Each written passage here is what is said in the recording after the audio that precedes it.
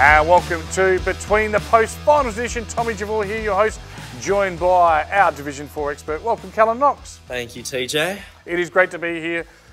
Great to have you here. You've given up your time on our Father's Day edition. Of course, it is Father's Day Sunday. And I want to give a big shout out to those that got us here. So to my late father, Big Tom Senior, the Croatian politician, Salisbury Member of Council, you're a superstar. Took me water skiing every weekend. I love him, I miss him. Been gone 10 years, but we still think about him every day. But to your dad, Big Kev, black belt in judo, down the barrel. Say something nice about the old man. I love me, Big Kev. Take me to all the footy trainings, all the games, coming out to everything. And it's showing just all the gratitude in the world. So, love Big Kev. And he won't come on camera, but Hugo, our editor and producer, his dad, Mark, he wishes him a very happy Father's Day. Put him through Scotch College as well. That's a fair commitment to loving your son. We're going to be pretty quick today because he wants to shoot off and actually spend some time with his dad. But we love what you do, Hugo, and well done, Mark, for raising such a fine young man. But let's get on to, well, it's a little bit of sad news, unfortunately, because yesterday you had the chance to go up to Division 4 when you took on Mitcham, and Mitcham were too good. They were, TJ. It was a big day for the club. Obviously, I think as a group, we say that we deserve to be in Div 4. So we wanted to get the quick way straight into the grand final, but couldn't get the chocolates. Mitcham, they were too good. They got us early, and they just flexed their muscles. Their disposal efficiency was fantastic. They scored when they needed to, unlike us. So not ideal, but the good thing, there's always next week. There is. Stringers, the pride, and plenty of talent down there, and you'll be trying very hard to get another crack at them, no doubt. 100%. Yes. Now, yesterday I was back on commentary. I was so excited. It was Golden Grove and Payneham Norwood Union in the elimination final. You can hear all about that, obviously, in the Div 1 report. But it's so good to be back on commentary and just realising what a great job the Adelaide Footy League now does with its streams. Yeah, I know. The few commentary that I've listened to, TJ, you just bring an aspect that I love. So Thanks, mate. Good on you. Very kind of you, mate. I'm looking forward to next week, of course, being out at Webb Oval for the big second semi, or QF2 as they call it now. Let's have a look at what we've got on this week's show. Obviously, women's footy is finished now. We've congratulated Gary McIntosh and his girls team. They were out at the ground yesterday having very silly Saturday, I might add. Well done to them. Division 1 premiers, Payneham Norwood Union. We've got the Division 1 report. Of course, we've got the goals and marks of the week. What else we got, mate? We've got my Division 4 report where we'll be talking about the 2 games and the preview for the prelim, what a game that's going to be, and also the favourite segment, what caught our eye. Yes, we'll have a look at all 7 divisions. We've both got themes. My theme is called Welcome to the New Division. So all of that, of course, and much, much more on this edition of Between the Posts.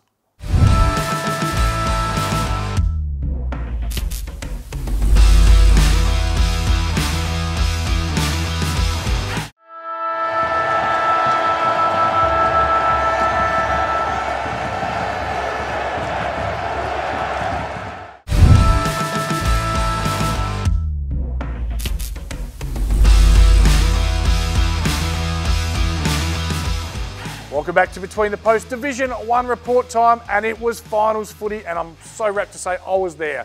I was part of the stream team for Golden Grove and Payneham, and we saw a little bit of an upset. Golden Grove 7-15-57, PNU 8-14-62. The player in footage we're going to have a look at in the long sleeves is number 14, Jed Spence.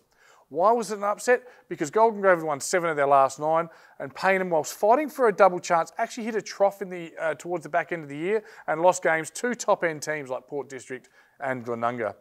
The goal kickers, Pascoe kicked 2, as did Banwell for the Kookaburras, whilst for the Falcons it was Spence and Catalano with a brace. Golden Grove led at quarter time by 9 points, but were very inaccurate going with the breeze. What's fair to say was a swirling breeze. And Payneham took control in the second quarter, leading at halftime by 14 points. The scoreboard said Payneham 4-5, Golden Grove 1-9, which just speaks volumes to that, how important it is to take your chances in Division 1. Payneham would have a 6-point lead at three-quarter time and hung on to a 5-point lead at the final siren. They were 3 goals up with not too long to play, and Golden Grove came, and it was an exciting finish. He goes on the left. Here's Pascoe. 55 out. He's going to play her out all on his own. He's going to run into open goal. Holy goodness, we've got a game here at Harpersfield. In the end, Payneham didn't secure the victory till about 20 seconds to go when they took a mark in their forward line. If you've got nothing better to do, and if you've got something really good to do, I implore you, go back and watch the last 10 minutes of the game, as I'm sure the coaches will be doing. It was amazing. To be part of that, I felt honoured to be able to call that game. The thousands of spectators, the Payneham women going cocoa bananas in the pocket, the CMB grades getting, there was just energy, there was excitement, and I think the production of the actual game itself was really well done. Big shout out to the entire Dartfish and Filming Footy team. Like most games, it's often won in the midfield, and I thought it was really well articulated by Jeremy Cheney in his pre-match interview. Let's have a little listen to what Cheens had to say. I'm with the coaches of Payneham North Union, Jeremy Cheney. Welcome, mate. Thank you very much, Tommy. Excited to be here, mate. It's a tough one. I'm not sure what you can give me, mate, but where do you think the game will be won and lost today? Oh, look, I think the midfield battle is going to be huge with both groups. There's certainly plenty of talent in there, and then it's probably just the ability to go forward and score. So we'll just wait and see how it unfolds, Tommy. And it was indeed where Payneham won the game. It was Spence, Nunn and Ant Giannini who got on top of their opponents, Shenton, Pittman and Glenn, and managed to curtail their influence. They really paired off hard on Glenn at the stoppages in the middle because he looked the most dangerous, but they were able to break free and run in waves, the Payneham players. They looked fit and they ran on top of the ground. It was a really impressive midfield display in the way they worked both back and forward. In ruck, it was Mothersole versus Robinson. I felt they probably broke even. Hodges giving Mothersole a chop out. I want to apologise to Robinson. I did get your name wrong a few times. I got the wrong name caught in my head, and that's not good enough by me, so I do apologise for that. We had a goal of the week contender. It was an absolute barn burner. It was Grant Catalano from the forward pocket. A crucial goal in the third quarter. Yep.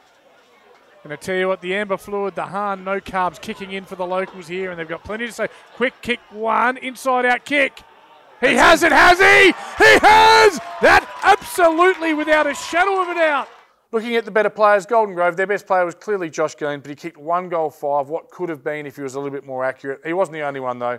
Thatcher down back was the best defender. Dobie very good. Bamwell bobbed up with 2, and Shenton tried all day in the middle. For the Falcons, Spence, Jackson Martin, I need to talk about this young man. Quiet in the first half, but went and did a job in the second half when there was an injury to was Dobson. And he had 13 touches and 6 marks in the final quarter. He had his moment and changed the game. Really formed a great roadblock and was brilliant. And Mackenzie, down and back, he is the architect. That left-footed weapon, the cannon, he uses it. They put the ball in his hands and he delivers. He gets behind the ball and looks at the play and is brilliant. I don't want to give away Falcon secrets, as I'm sure the opposition coaches will go back and watch the stream. But what he did, Golden Grove kicked 15 points. He took the kick-outs and he makes really good decisions, and PNU's ability to transition from the kick-out to the forward line and create inside 50s was super impressive. So a big shout out to Mackenzie. Not named in the best, that might have been a bit of ducks and drakes. I thought he was very, very good. All in all, a great game, a pleasure to be a part of. Jed Spence was named best on ground, and of course you see him there with the Archies. So bad luck to Golden Grove, their first year in Div 1. They can be very proud. They came up against a former Division 1 Premier, and probably the experience got Payneham through to the second week of finals.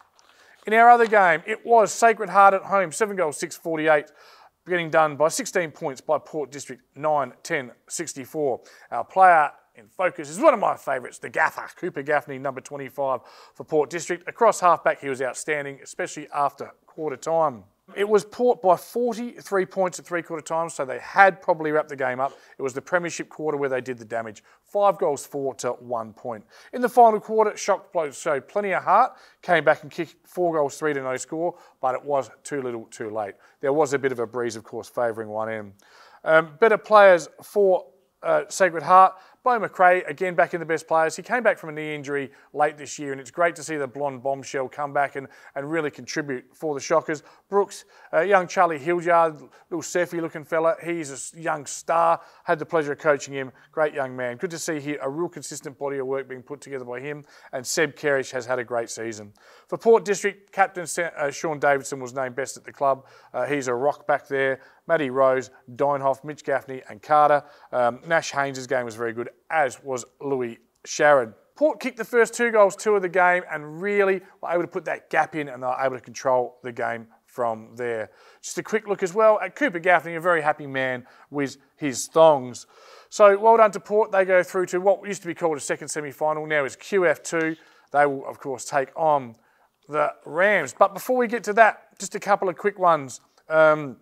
The medal count. The Keith Sims medal count will be this Tuesday night at 8:15. Good luck to all players. I could list off all the candidates, but you know, we're looking at, in my opinion, Abe Davis, Matty Nunn and Joey Haynes are the three to beat. But who knows what the umpire sees? It'll be really interesting to have a look at that one. Good luck to everyone involved. And our winners and prizes are coming up as well. In prelim final week, we'll have the team of the year. The best 22 players from Division 1 will be named. Locked in, I'll be doing that with Adam Jeffries and all the other commentators, just getting all their input and having a bit of a chat with quite a few of the coaches, just to make sure we've got things right. So we look forward to that. The other announcement in the Div 1 report is a huge congratulations to the Salisbury North Football Club. They knocked off Ross Trevor this week, of course, Div 2 a week behind Div 1. They are through to the grand final and therefore they return to Division 1. Well done to the Hawks, not just their team on field, Coach Luke Harble and the off-field team who worked for many years to get them back on and in Division 1. That's David Hood, Simon Warner, Daniel the venue manager, Damien McBride and so many more. It's going to be great to see them back in the top flight. But let's have a look at this week's games and we'll start with the Stream team. It doesn't get no bigger than this. Glenunga and Port at Webb Oval. The teams have met twice this year in round 3 at Largs Bay. It was Glenunga who were all the rage early, winning their first 16 games, winning by 8 goals. In round 12 it was a little bit different. At Webb Oval, Glenunga got over the line just by 4 points. They did lead by as much as 5 goals. In the last quarter, they didn't score and Port kicked 3 goals 3. They were coming. Glenunga just holding on, which should give Port District a lot of hope that maybe they can just unravel the spider's web that is Glenunga. Glenunga at home going for a lazy, wait for it, 21 in a row. You have to go back to a final in 2022 when I was still at the club where they got beaten by just 4 points by PAC, who would go on to make the grand final. My tip, well, this is a tough one. I'm taking Glenunga because it's at Webb. It'll be a bit of a fact-finding mission, I think, for Coach Ramsey and Port District. I wouldn't be surprised if Port get the upset, but I'm taking the Rams to perhaps go one step further than they did last year. First thing they've got to do, though, is get there, and I think they will. In our other game, it's a spot in the prelim final. It's Sacred Heart versus PNU. Now, they played PNU twice this year, and in round 2, they won by 4 points at Shock, and in round 11, they won by 22 points at PNU. So they match up pretty well against Payneham. Payneham would be chock full of confidence. If Shock cannot curtail the midfield influence of the big three, Payneham will cause an upset here. But, and they won't like me again for saying it, but I think Jeremy Cheney's going to be happy for me tipping it.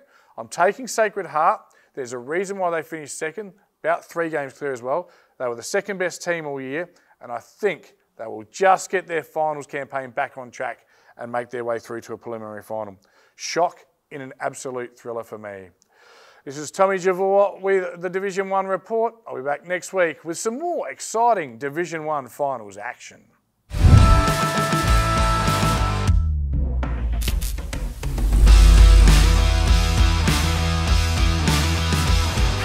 Get a quick and easy low-rate car loan from Police Credit Union today.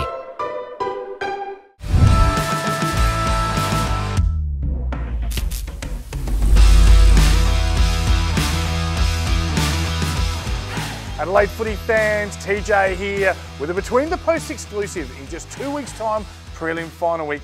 Watch out for Team of the Year. The commentators are meeting, we're discussing, we'll be chatting with coaches. We look forward to seeing who will be the lucky 22 representatives that come up as the Adelaide Footy League's Team of the Year.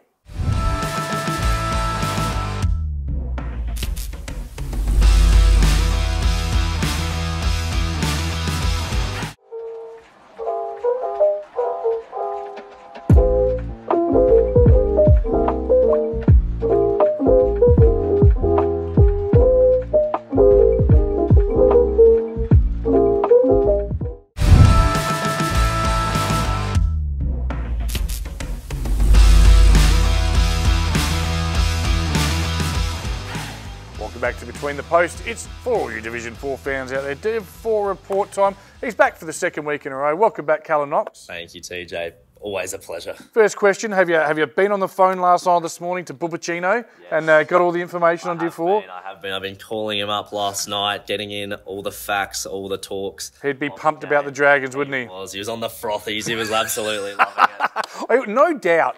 it would have been the Hahn No Carb, our sponsor's product. 100%. 100%. Less than 1 carb, 87 calories. Do yourself a favour. Get it into you responsibly. Now, mate, there's obviously 2 finals games. I don't want to steal your thunder, but we've got time to cover both games and talk about the prelims, so I can't wait to hear what you bring today. So we'll start off with Bubba's boys, Westminster Old Scholars, 87, defeated Morphettville Park, 70. It was a close game, obviously do or die for both teams at the Dragons' Den. An interesting fact that Morphe's actually led at both quarter time and half time. So they put themselves in good stead. But the Dragons, they stormed home at home in the second half, kicking 9 second half goals. Yeah, brilliantly done. I guess that premiership quarter, they've come from 8 points down to go to 7 points up, set themselves up, and well, they'd be absolutely pumped. Yes, best of field for Westminster Old Scholars, Aidan Rost, graduated in 2021. So I went to school with him, and a big fact about him, he was a state cross-country runner. So there's no denying how good he would have been on that wing. And a best of field for Morphe's was obviously Brodie Trembath, who kicked 7. Out of 11, a fantastic. We did talk about him on the finals preview, how important he'd be, and he certainly can hold his head up very high. His dad, Lane, on Father's Day, would be very proud. 100%. My man, Nick Leck, led the Dragons goal kicking with 2 goals. However, I did have, this is a bit of insight from Bubacino, and he said that apparently he actually got heavily tagged by the Morphe's boys, which it's not surprising at all. But Jeremy Johncock, the former Sturt player, he actually went into Leck's role, and while he didn't kick the amount of goals that Leck did, apparently he was assisting everyone and was just a real driving force for that forward line. Yep. Now, Jeremy Johncock has a different nickname to his relation. He was Bubbles is his nickname, so we can use that one on air. Close to Bubba, but not quite. Bubba and Bubbles, it's all happening. Sorry, mate, go on. No, that is it for Westminster Old Scholars. It's a great win. Obviously, overtime last week, the loss, that would have been very heavy to take. In extra time. And without ruining the next game to a team that's now gone up a division, but they'll have their... we'll get on to the prelim in a little bit. Let me, you go, mate. Tell us a little bit about Plympton and Kilburn. So Kilburn defeating Plympton 79-66. This is a huge spanner in the works for our predictions. More so mine than yours. You did predict. Oh, I knew Kilburn were coming. You did. And I know you've got plenty to give us, but I just want to shout out to Kilburn. Talk about celebrating the promotion. Last night their socials lit up, and then all of their contributors lit up, all their Kilburn chick influencers, and they celebrated like they're pretty happy to be back in Div 3. So congratulations, Kilburn. It's great to see you back there. 100%. The double promotions, that is something special. Very keen to see what they do next year. The Cinderella story, obviously, it continues, and they have one hand on the cup for now. Kilburn, they led it every quarter. Their largest lead was around 30 points, obviously. They had a big lead. The Doggies, they did come back, though. And they had Kilburn goalless in the last quarter, but obviously it wasn't enough. Yeah, my notes say they led by 5 goals. I think they were 5 goals, 6 at quarter time to not much, but they led by 5 goals at every change, and it's just so hard to make that up in a final. 100%. I mean, the leading goal kicker, Zach Peakey, he chimed in with 2 for the Dogs, and Michael Housen kicked 3 for the Chicks. Interesting, last week I did say for the finals focus, Corey Solly, he didn't play that first final against Westminster, so I didn't know if there was an injury or something, but he did play. I'm very glad to see. I said he's a big, a danger man for the Chicks. He did chime in with 1 snag, so that's always good. Great to see Stixhausen still going around. He'd be a 3-time premiership player. Left footer, used to play in the long sleeve, went up to country footy. He's back for the Chicks, and he's still very dangerous. 100%. And Kilburn, I mean, they finished 3rd. They went to the Dragons' Den. That's no easy task. And they got it done in overtime. They then travelled to Plympton. Again, not an easy task. And they got it done very professionally.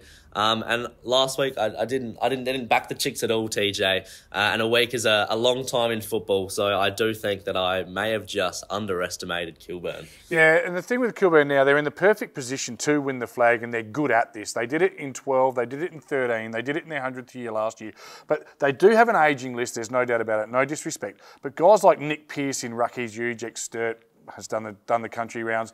Galbraith, Hill Chompers, he's getting on a bit. Housen, Brackstone, all of these guys, they're very, very good, experienced, hardened finals footy player. And when it's their turn to go, they'll put their head in their hole and they back each other. Just know how to get it done. They do. Yeah. They sure do. Moving on to the prelim, the preview for the prelim. And it's Adelaide ground now, isn't it? It is, Yep. yes. A neutral for both sides, that's obviously good. It's obviously a huge game for both sides. I mean, it's sad that one of these teams won't be going up to Division 3. I mean, Plimpton, they've been top dogs all year, no pun intended. But Westminster, I mean, coming down from Div 3, they're always wanting to sling back up. So, yeah, that's very interesting. What about the times that they've played each other this year, TJ? Oh, funny you should ask. Round 10, it was Westminster by 28 points, so that's a good form line. But back in round 1, it was Plimpton by 10 goals. So when Plimpton were flying early. So, but you're the expert, mate, the Div 4 expert. I wouldn't have a clue which way this one's going to go. Yeah, so in round 10, interesting, Nick Leck actually kicked 6. Yep. So I've got here, it's obviously not a matchup, but I think I'm very keen to see 1v2 in the leading goal kickers of the competition. Nick Leck versus Zach Peake. I mean, I think Zach Peake's sitting on 71 goals and Nick Leck 68. So I think if either one of these blokes can get up and about, maybe kick 5 or 6, really get loose, I think that will definitely sway who's going to be winning on the day. Big players step up in big finals, so it'll be very interesting to see who it is. Who's your tip, TJ? Oh, you put me on the spot. I have to. I know you've got, and we love what Bubba offers and supports us. We shouldn't give away our sources, but we can't ever with you, Bubby. Plimpton finished top for a reason, and they would be desperate not to go out in straight sets. You know, I'm going to go the Red Dogs, mate. I'm taking Plimpton. Yeah, Red Dogs, yeah. It's a flip of a coin, really, at the moment. I know who you're going. The I have to back Bubba's boys. I've said it. I'm not going to shy away from it now. I can't back down. So get it done, the Dragons, and hopefully an exciting grand final to be, no doubt. One team Hyundai Oval, which is of course the old Woodville Oval, or Oval Avenue, just off Port Road there. So it'll be a great game to get to, mate. Yeah, and that's all I've got for the division wrap. That's all you need to have. The winner, of course, will go through to Division 3, mate. You've been outstanding. You've butted up. I don't want to keep mentioning. Obviously, you had a tough day yesterday with your team. Yes. You're still alive, Still but alive. you've fronted up on Father's Day, mate. You've been outstanding. I won't see you again this year. I want to personally thank you for your efforts. Thank you, You're a TJ. good man. And to the old man, Big Kev, you should be proud of this young fella. He gives great insight and great reports. Stay with us. We'll be back with more Between the Posts.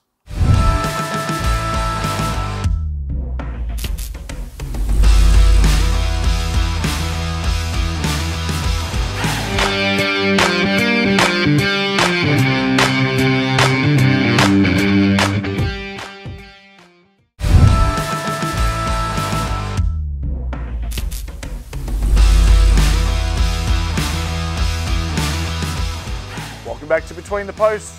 This is a great segment because it's where we get to see the very best goals and marks of the week, and this time they come to us from finals football in all divisions. Have a look at these beauties.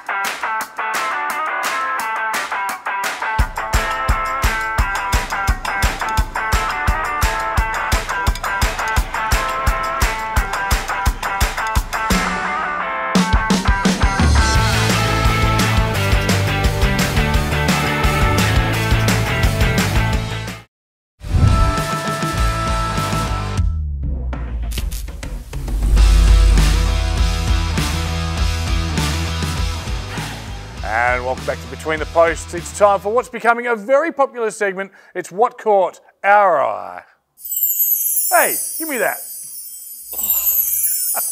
Now, mate, I've got a theme, you've got a theme. We did converse during the week about would make sense with 2 games in most divisions. My theme is congratulations and welcome to your new division, where applicable. And your theme is... I'm talking about the elimination finals. Cool. Yeah. Exactly right. Goodbye for the season, I guess we could say. So we're starting in Division 7 where it's, again, it was OSB versus Hackham. This one, of course, was a prelim final. OSB 11-10-76, Hackham 9-6-60. Matty Hodge, that familiar name, best on ground. So congratulations and welcome to Div 6 OSB Lonsdale. Interesting to note, mate, they were 3 points down at three-quarter time. Oh, that's exactly what I was going to say. Yep. OSB, congratulations. Copy and paste. Yep, beautifully done. They'll, of course, will play Para Hills this week, this Saturday, at the Parade, otherwise known as Cooper Stadium or Nord. How good for those Div 7 footballers? That's elite, yes. Para Hills and OSB, what a game.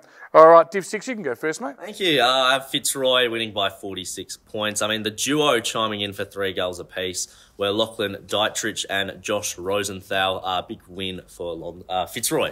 Yeah, the Lions are roaring. We expected it and they did it, so congratulations. They are still pushing off to a prelim final. Yes. And this will reveal their opponents because we welcome to Division 5 the winners of the Div 6 QF2. It was Salisbury 9-10, narrow margin, Eastern Park 9-6. Brad Pryor was the star. The Magpies now, including the minor round, are 19-0. They have the opportunity to create the perfect season, so their work may not be done just yet. Well done. Eastern Park, of course, will play, as you mentioned, Fitzroy. I'll go first this time. Mitcham 11-13-79. Colonel Light Gardens 3-10-28. Nick Collins, the star for the Hawks, mate. You were there. You played in the game. I don't want to rub salt in. Tell us about it. Mitcham were too good, weren't they? Overall, they were just beautiful with the kicks, beautiful with the hands. Scored when they needed to. Just the better side on the day. I'll put you out of your misery, mate. Well done. Colonel Light Gardens, of course, though, we're playing in the prelim this week, trying to get up. I should say congratulations to Mitcham and welcome to Div 4. But the other game was? Marion versus Greenacres. And here we go. Talking about copy and paste. So Div 6, Fitzroy, they won by 46 points. Had 2 people who kicked 3 goals. Marion won by 46 points and had 2 people who kicked 3 goals. Patrick O'D and Jackson Russell kicking those. So a bit of an interesting stat for you there, TJ. Yes, so it'll be Marion. You'll be taking on Marion, who you did beat 2 weeks ago. Yes. All right. Fingers crossed. Good luck, mate. Thank you. All right, in Division 4, it was, well, some might say an upset. I think I might have even predicted this one. Plimpton 9-12-66, Kilburn 11-13-79. Jay Moore, the star. They led by 5 goals every change. And Kilburn, they've celebrated like it's 1999 because they're off to Division 3. That is huge. Talking about Div 4, and I would love to talk about Bubba's boys. Obviously, they did get the win, but I think even in a loss, it's going to be about Brodie Trembath's haul of 7 snags, kicking 63.636% of Morfordville's score. Oh, I love a bit of data analyst. In Division 3, that juggernaut that is the Henley Sharks, 17-5. How good is that for kicking? That's not bad, is it? Another man that kicked 7 was Brett Harlan for the Sharks. Unley Mercedes, 12-7-79. It was only 4 points of difference at three-quarter time, but Henley stamped their authority, and they're off to Division 2 from whence they came.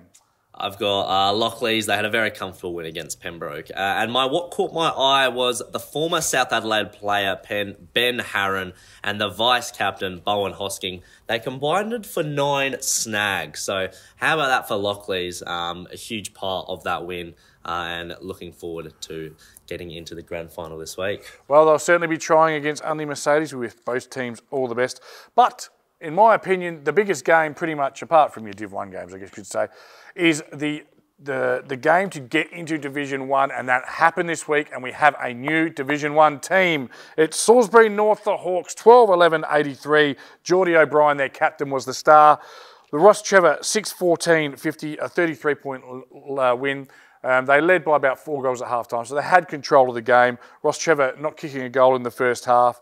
Salisbury North, the Hawks, welcome and congratulations. You're back in Division 1 for the first time in about 5 years, I think, without checking the exact stat, but they'll be a force to reckon with next year. That's definitely huge. And mine's talking about Athelston. After keeping Flinders Park to just the 1 goal after the quarter time, it's going to be their win. But more specifically, the former McGarry medalist Mitchell Grid Grigg popping up and kicking 4 goals. Yeah, it's hard to stop. The class and quality certainly comes to the fore this time of year. And who knows what damage he can do next week against the Rocks in the prelim final to allocate the final spot for Div 1 in 2025.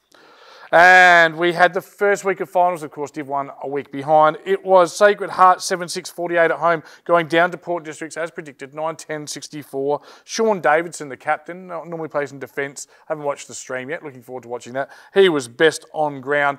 So we now see Port District, they'll make their way to the game to try and qualify for the grand final against Glenunga.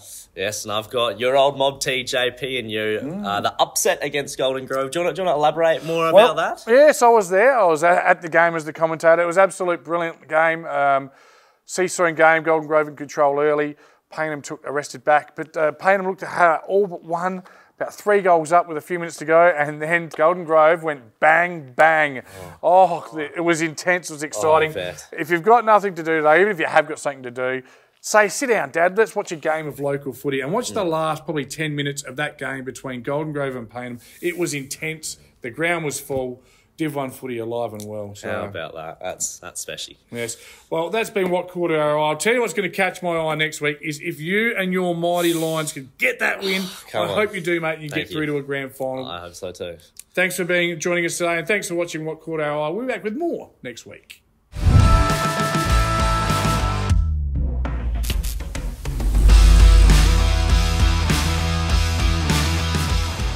And thanks for joining us today on Between the Posts. It is time for the last word, brought to us by SAPOL. The first thing I always ask Kalan every time is, have you had fun? Oh, the most fun, TJ, as always. And again, full credit to you for backing up what would have been a tough day yesterday for the club, and you've got up early on Father's Day to come in. I just want to make special mention of all our great sponsors. We had a lot of sponsors yesterday supporting us on the stream, but the show itself and the league has a tremendous battery of sponsors. Mate, this is the last time we will see you. So personally, again, thank you for your work in Div 4. You've made it entertaining and engaging. Thank you very much, TJ. Anyone you want to thank? It'd be rude if I didn't shout out the big booba, providing insights when I can't be there, messaging me at 11 p.m. on Snapchat, just giving me a bit of inside info, which is always helpful. So yeah, big shout out to Bubba. And a shout out to all of, I don't give up my source, we give up Bubba, but I don't give up any of my sources. There's people in every division, at every club who support me, who answer my calls. I'll give up one. Matt Bedgewood on a Sunday morning regularly answers calls to me when I've got lower division questions. He seems to know it all. And I want to thank him and everyone that helps us with the show. So they're really important. Paul Lowe as well. Shout out to him. C-grade synopsis co-host. Unfortunately got done yesterday. Payneham got done by Broadview, but it was good to see him at the ground. So this week, mate, it's a big week for you. Tell me where you are and what you're doing. So we're at St Mary's, Kenilworth, and playing Marion, do or die. Winner goes into a grand final, gets promoted. Losers off to Mad Monday. Yeah, exactly. So yeah, huge game. Beautiful. This week I'll be back on the streams. I thought you might ask, but you didn't. No, I didn't. I'm calling it the game of the century. Phil Hearn predicted it pre-season. I jumped on board about round 2. It's the grand final preview for mine. I could be wrong, but Glenunga versus Port. Glenunga just about the most impressive Div 1 team I've ever seen. Port with the most impressive Div 1 list. So what happens when they come together? It's going to be huge. It was only 4 points of difference last time at Webb. Glenunga going for 21 in a row at Webb. That's not a bad record, is it? It's not too shabby at all, is it? No, so I'm looking forward to that. Make sure you check out all our streams. And thanks to Adelaide Footy TV, Dartfish, Filming Footy, and all the people that support us and that brings Between the Posts together. Thanks for watching us on this Father's Day edition. We've just got one final little treat.